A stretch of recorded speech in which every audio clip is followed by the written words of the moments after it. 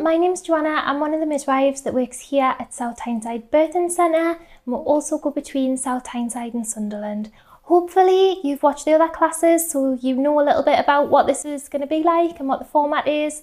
But I'm part of the Parentcraft team here at South Tyneside, and we run Parentcraft classes, and this class is about postnatal care of the mum and the newborn. So here we go. Firstly, congratulations! Obviously this is our last class, so you've gone through labour, you've gone through delivery, and now you have your beautiful, fantastic baby, so well done you. So firstly, what we're going to discuss is your postnatal stay in hospital once you've had the baby. Hopefully, if everything goes well and is nice and straightforward following the birth of your baby, we do at the moment advocate for an early discharge.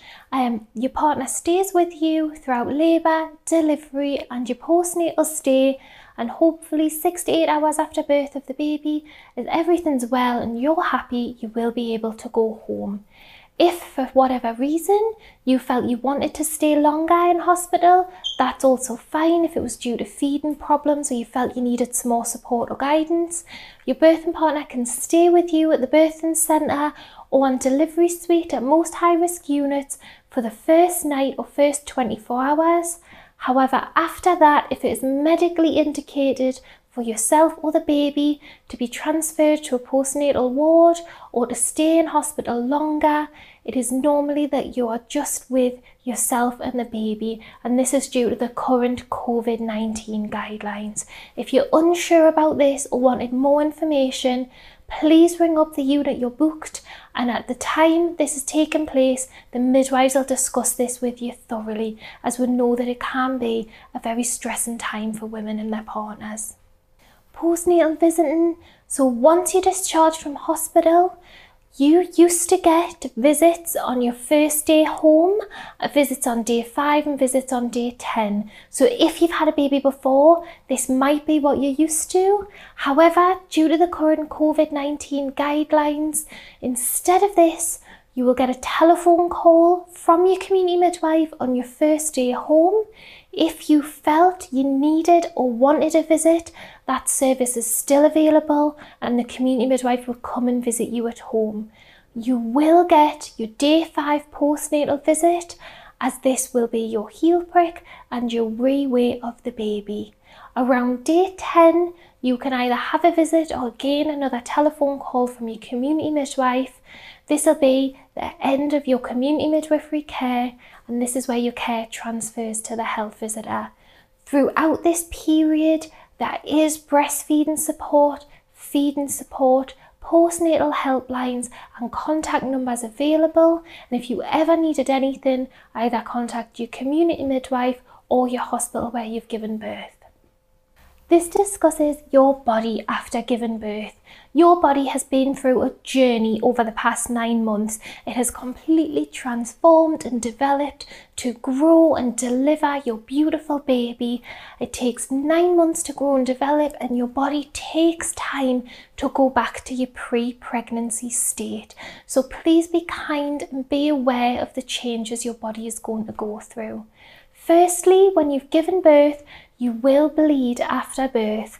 It'll be like a period at first, and then it will decrease in like the amount, and it will decrease in the colour from bright red to brownish. Some people can bleed for a couple of weeks following delivery, and this is completely normal. Ask your community midwives and they will often talk through the colour of your bleeding and the colour of your loss. It's normal to pass small clots. Anything bigger than a 50p piece, however, contact the unit where you've had the baby or contact your community midwife.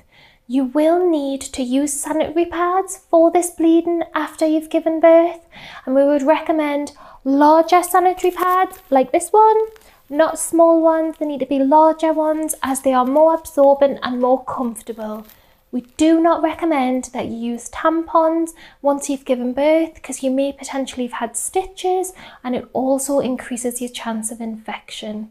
There's a little slide on there that shows you this bleeding is due to your womb contracting back down and to recover from a normal vaginal delivery normally takes 6 to 10 days, and to recover from a cesarean section or to recover from an instrumental delivery, this can be significantly longer.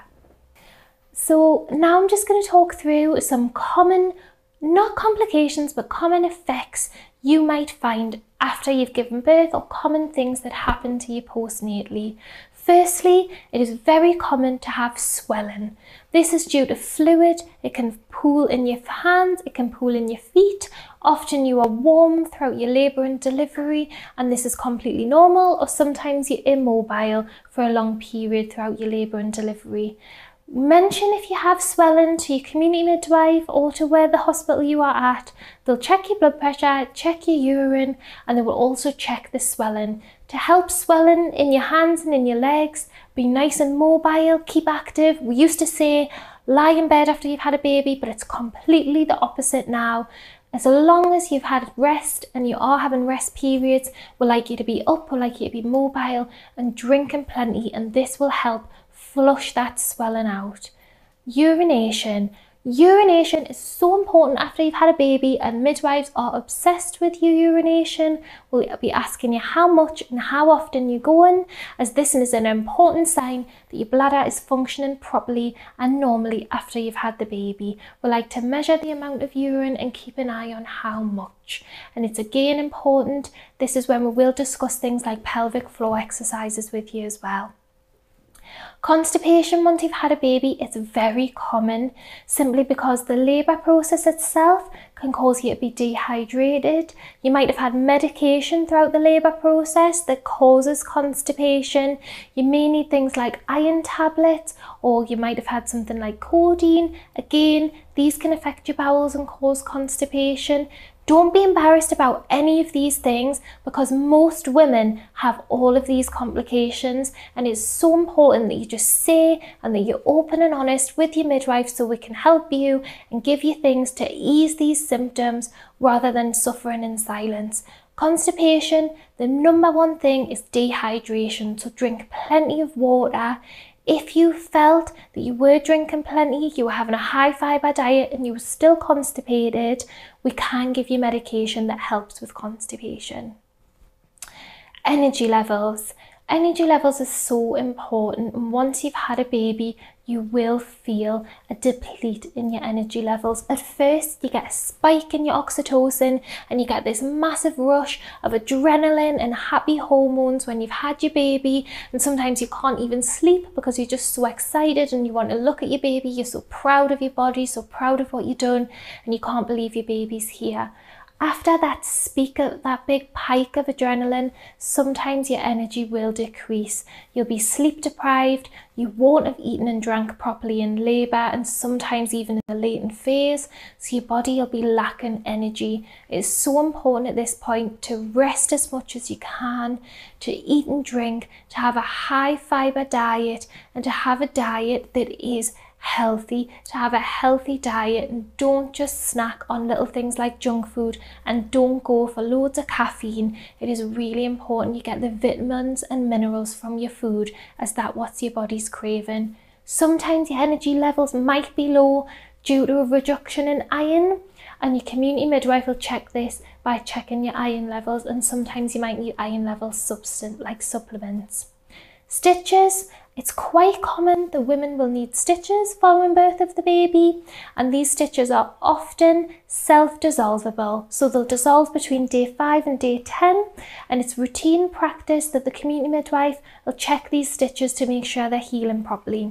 Stitches go through a healing process. It's important to keep them clean, keep them dry, change your sanitary pads often, change your knickers often. If you notice any pain, swelling, redness or smell, please inform your community midwife, as these are forms and these are signs of infection, and we would sometimes treat with antibiotics for these things. So this slide is all about fertility. It is a myth that you can't fall pregnant straight after having a baby. Your fertility actually returns within 3 weeks. In some people it can be sooner, in some people later, but you are fertile after you've had a baby. It's a myth that you can't fall pregnant when breastfeeding. Although it does reduce your fertility levels, you can still fall pregnant. It is really important that you consider contraception very early on after you've just had a baby, because if you fall pregnant quickly after you've had a baby, it can cause a lot of stress on your body. The midwife will discuss your contraception options with you before you leave the hospital, and your GP will also assess this again at your 6-week appointment check. If you have any questions about what contraceptive methods to use or what is safe for you, your body and your baby following delivery, please ask and we will discuss this with you. But there is some methods discussed on the slide. So this slide, we're going to discuss your feelings and your emotions. Postnatally, once you've had a baby, often people say they feel like their whole world has changed and they feel like them as a person has changed as well. And it can be a really difficult time for some people to deal with emotionally. Yes, it can be fantastic having this new baby, but like we've already said, your body's gone through changes, your energy levels are decreased, and you're very sleep deprived. Your baby will not know the difference between night and day. At first, babies like to feed every 4 hours, and they often go either having a wet or dirty nappy every 3 to 4 hours as well. So that's a limited amount of sleep. What we will say is take time out for yourself if you can, and if you have a partner or you're living with a relative, take turns looking after the baby. When your baby's asleep, I know it's an old-fashioned thing to say, but if your baby's asleep, you try and sleep or get some rest as well. Take time out for yourself. If it's a longer shower, if it's just to watch a half-an-hour program that you enjoy, if it's just, you know, having that cup of tea on the sofa, watching something you like, if it's a conversation or a FaceTime to your mum or your sister, your best friend, take that time that helps boost your endorphins, and you need that every day. And that small endorphin boost will keep you remembering the person that you were before you had the baby as well. Diet is so important. Make sure you have a high energy diet once you've given birth. Don't forget to eat yourself. Often people feed the baby and are caring for the baby, and they'll have gone 12 hours and they realise they haven't eaten anything. So drinking and eating is number one.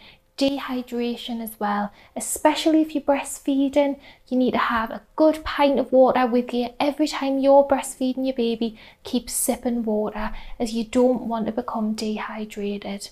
So now we're going to talk about feeding your baby. The number one thing that I will say, it is entirely your choice how you decide to feed your baby.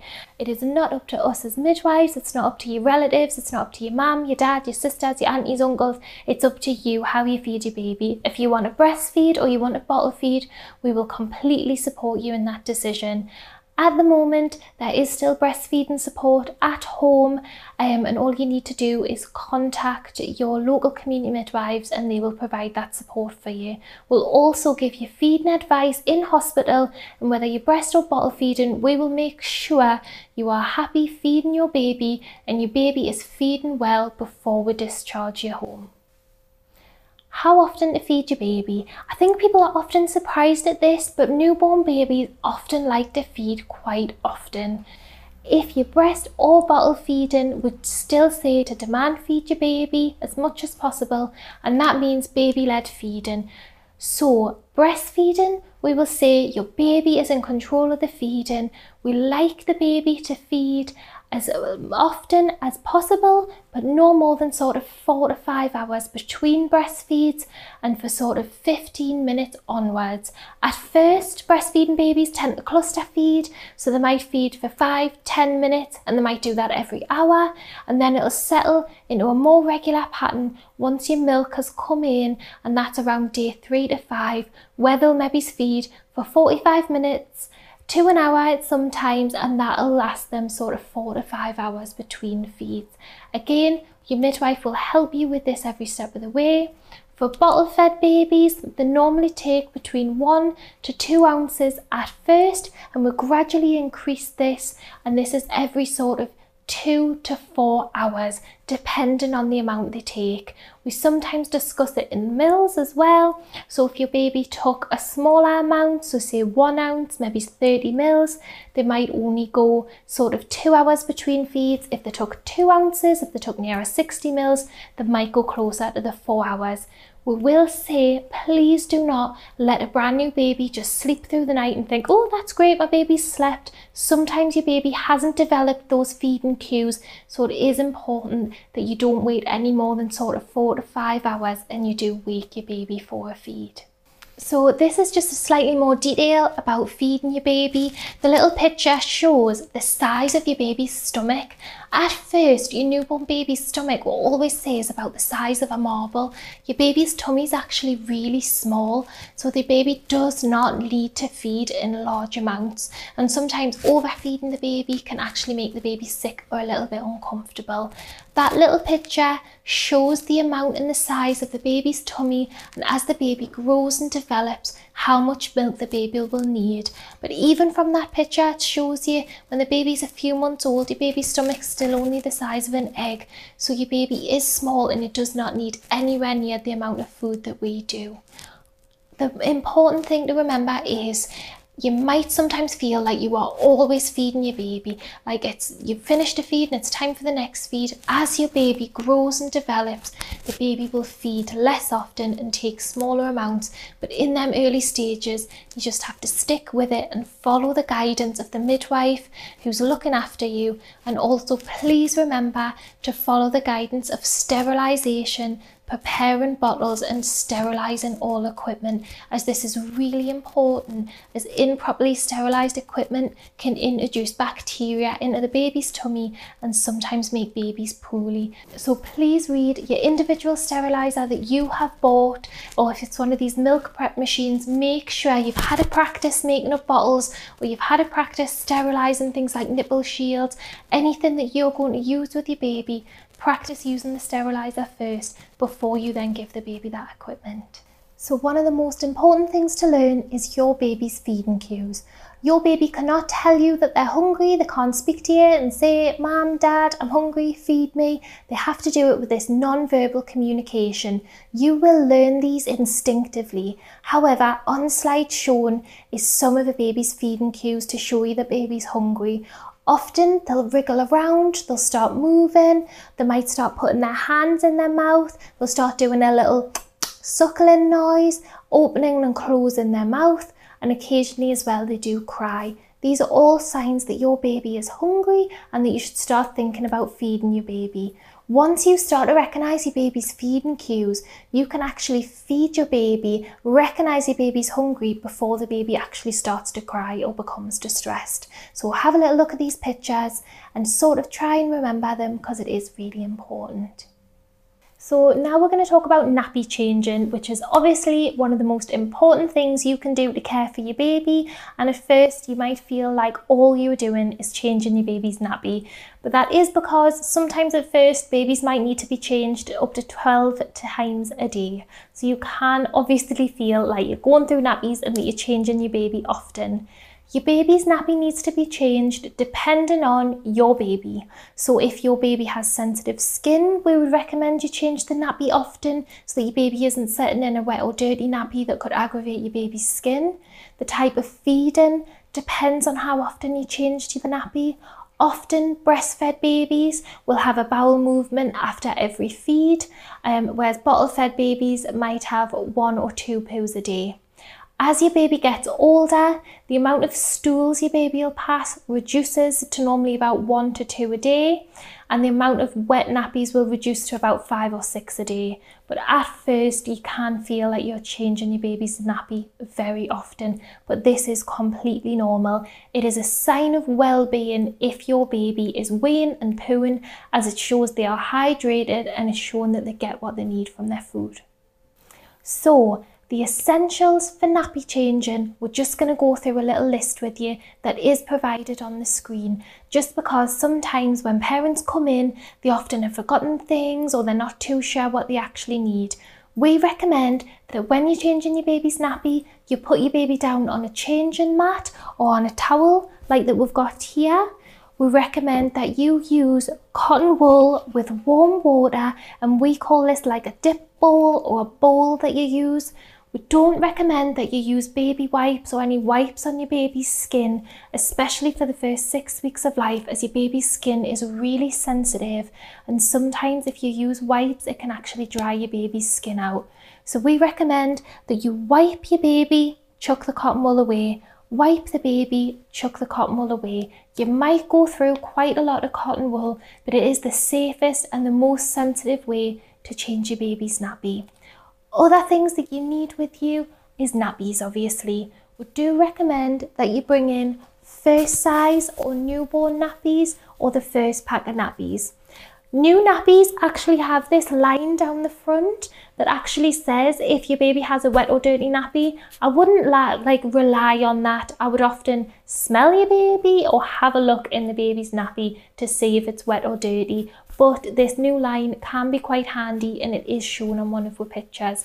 So that is what we recommend you bring in, some sort of bowl, but we will provide it in the hospital, cotton wool, nappy and some sort of changing mat. It is often at first your baby will cry when you're changing your baby's nappy because you're exposing the baby to the air and it's quite cold for them. So as quick as you can change the nappy, the better, as it stops your newborn baby getting cold. Sometimes this means doing it in teams, so both of you's doing it together.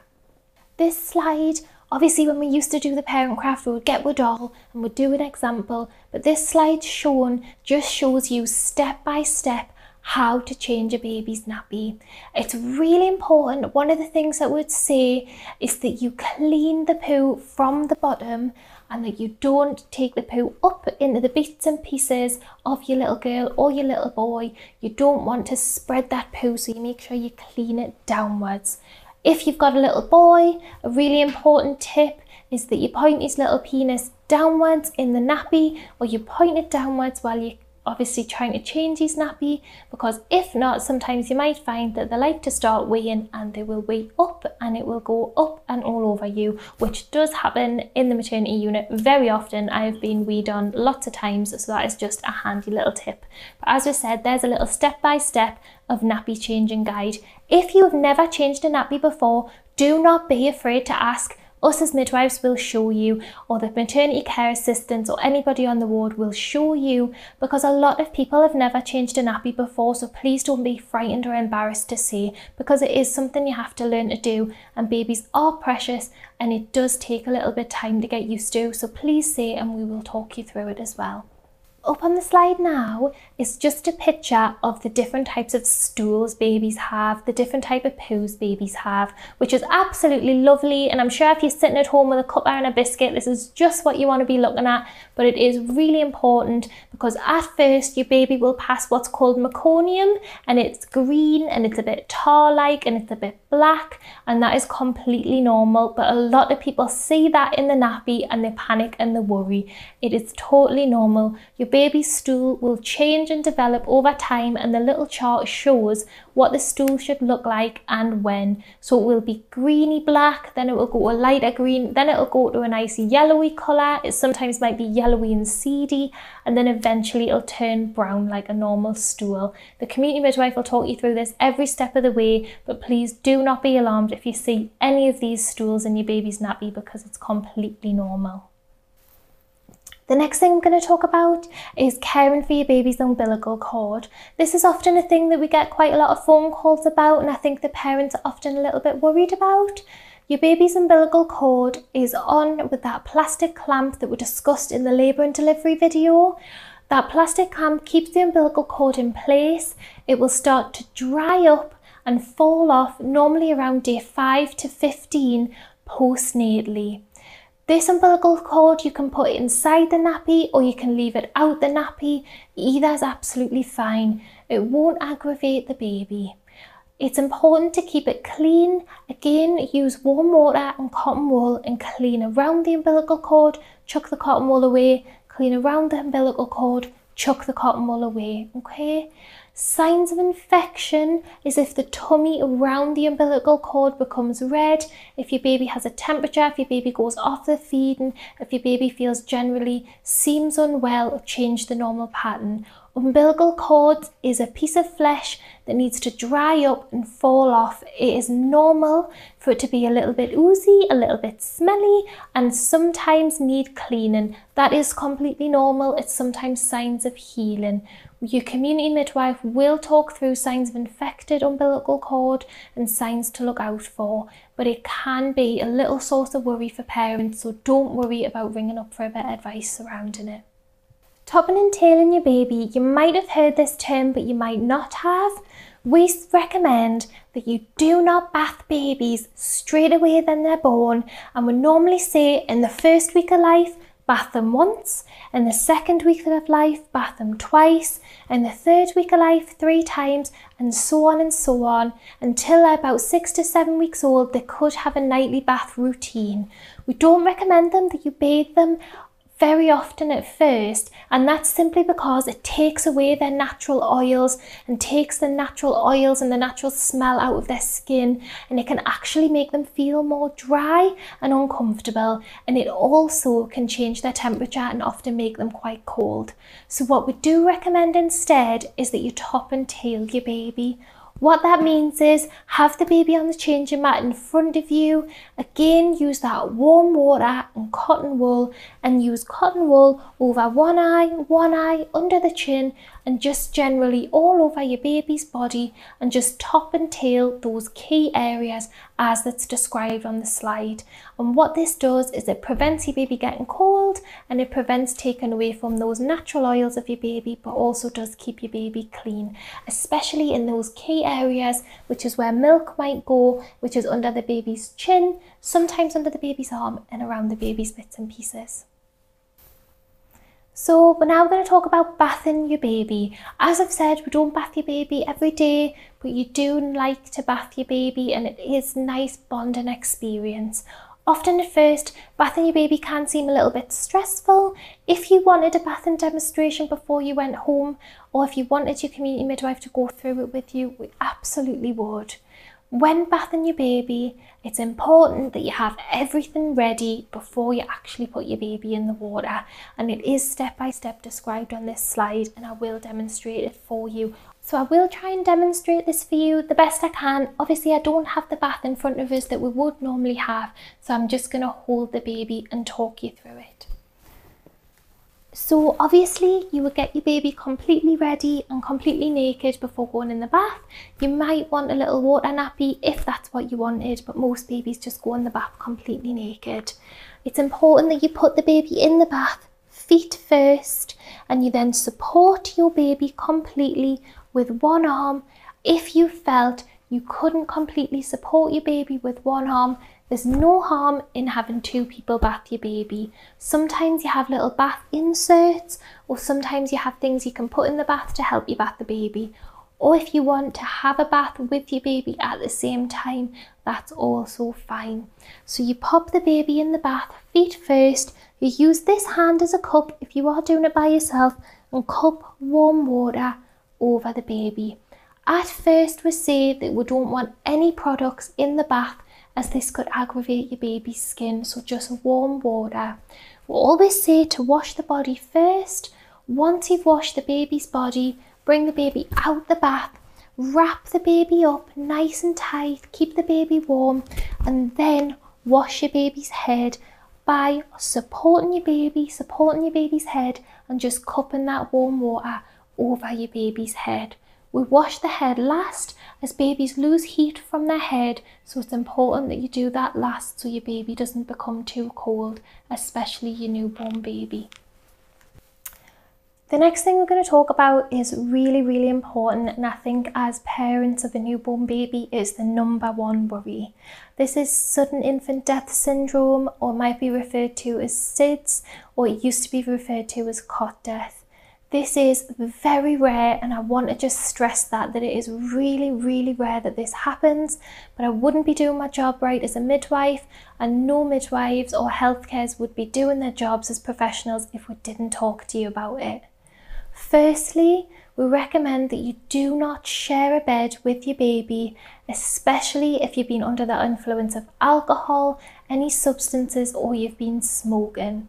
If you smoke around the baby, please take the outer layers off. And if you are a smoker, please try and go outside and don't smoke around your baby or the secondhand smoke. We recommend that your baby sleeps in a cot. You put your baby at the feet to foot position. That means your baby's feet are at the bottom of the cot. You tuck blankets loosely over your baby. This is to prevent overheating. If you swaddle your baby's arms are too tight, your baby can't sweat and your baby can't move and can't create that cool air getting in the blankets, and this can be linked to overheating of the baby, which has been linked to sudden infant death syndrome. So please follow the guidance of your community midwives. They'll check your baby's cot, they'll check the amount of blankets you have on the baby, and they will also discuss TOG values. Please don't place anything around the baby's head, anything the baby could choke on, or that if the baby turned their head from side to side that they wouldn't be able to breathe. It is so important that you follow these guidelines, and that if you're concerned or worried about any of this, you contact your maternity unit or you get your community midwife or your health visitor to assess your baby's cot where your baby's going to be sleeping. And please don't hesitate to contact us, as we would much rather come out and assess a home environment than have anyone sitting at home worrying about these types of things. So in relation to that sudden infant death syndrome, we provide you with a leaflet. Every maternity unit provides you with a leaflet on sudden infant death syndrome and safe sleeping guidance. The safe sleeping guidance is on the slide as shown.